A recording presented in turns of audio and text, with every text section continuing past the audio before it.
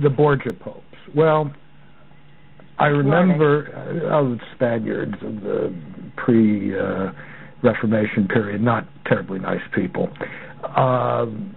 I remember a wonderful National Geographic coffee table book on the Vatican that was published maybe 15 years ago.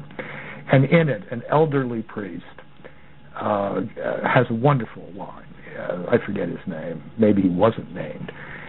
He said, God has been very kind to us. We haven't had a wicked pope in 500 years.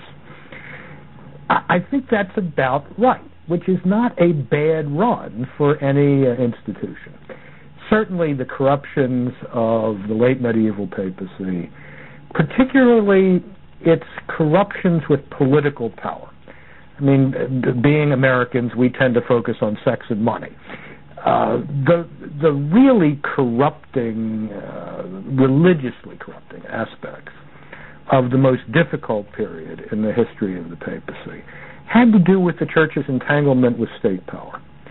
And this is one of the great turning points of the second millennium, is at the end of the second millennium, with the Declaration on Religious Freedom of the Second Vatican Council, the highest authority of the Catholic Church saying the state is incompetent in theological questions.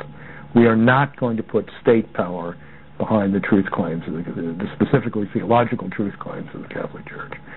We're not going to use the state as a platform from which to evangelize.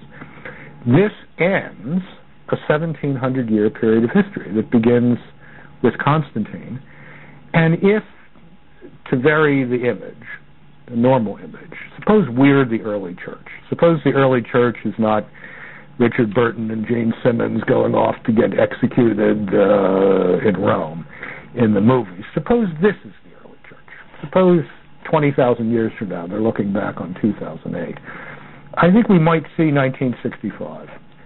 Dignitatis Humanae, the Latin title of the Second Vatican Council's Declaration on Religious Freedom, as the end of a 1700-year Babylonian captivity for the Catholic Church, in which its alignment with state power, while having some benefits, was essentially not a good idea, and was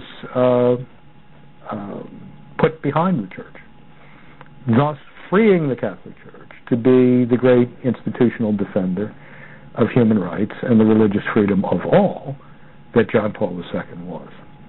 Couple emails.